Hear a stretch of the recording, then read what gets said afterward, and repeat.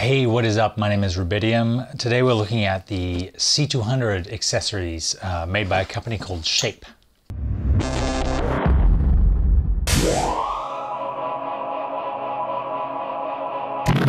So this is a new sort of video format for me, the tabletop. I tried a whole bunch of different lighting and blocking scenarios, and after lots of trial and error, this one is working the best. So hopefully if people like it and it works okay, I'll do a bunch more of these.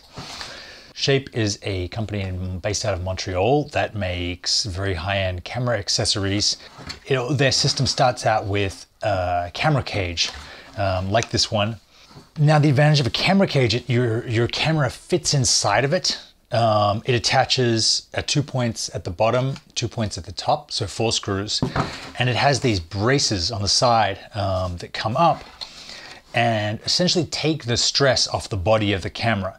So without these, if you were to attach this camera to a tripod and you would attach something very heavy to the top or rail mounts to the bottom, when you pick this camera up, that torque is going through the body of the camera, putting stress on it, putting stress on the screws, putting stress on the attachments. With a cage like this one, any force put on the top or bottom of the camera is redistributed from the top to the bottom or the bottom to the top through these side arms. Another advantage is it gives you all these great mounting points on either side. It protects the camera from falling. It means that this edge will hit first.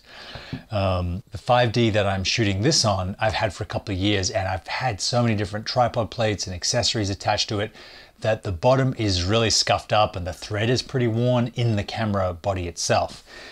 The advantage of a cage is you can put it on when you get the camera, and then all the tripod accessories and handle accessories go into the cage, and you may scratch the paint or you may wear it off, but the camera itself underneath stays more or less pristine because it only has the 4 screws that go into it once and stay into it. So that when it comes time to sell your camera, your resale value will be a lot higher. The next part of the Shape system is this beautiful wooden inlaid handle with an extendable hand grip that slides in and out, and it attaches with 2 screws at any point to the top of the camera itself, which I'm going to do now.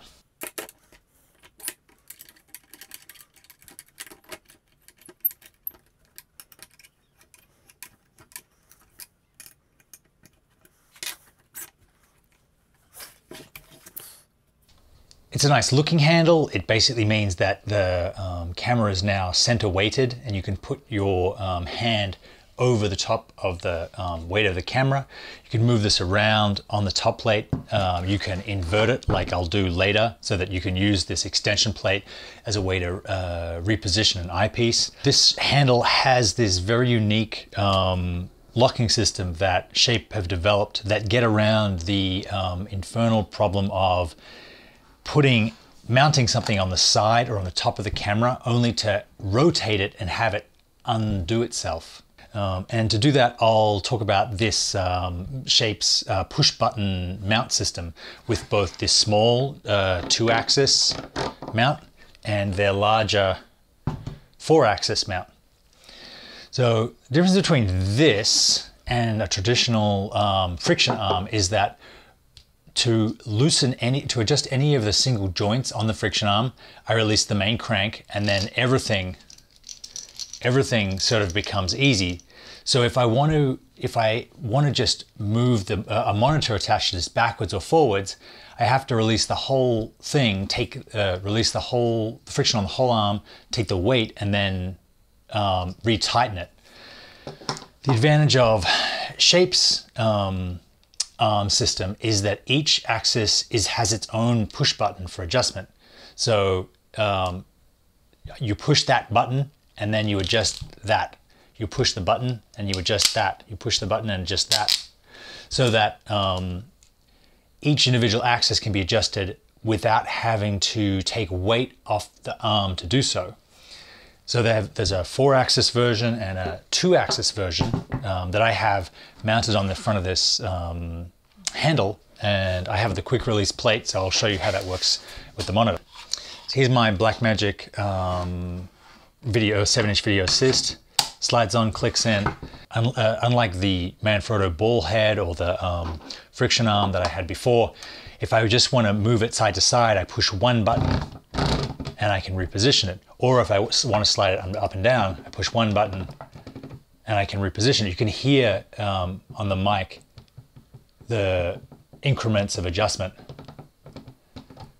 and it can be put in any position and then be solid in that position. Both these arms and a lot of the other shape accessories have an advantage of having a triple point of contact to the camera cage or body, and it's quite clever. It means that you can mount accessories to the side without having the weight of the monitor pull them free or unscrew them.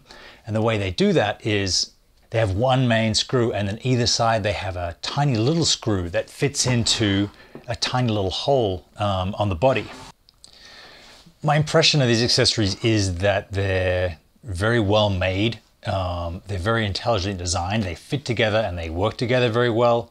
I hadn't felt that I needed anything for the C200. I had a couple of small, cheap cheese plates that I'd fitted the camera with, but very quickly I sort of found that it limits how fast you can move, what strains that you can put on the camera, what accessories you can put on the camera, and how versatile it is.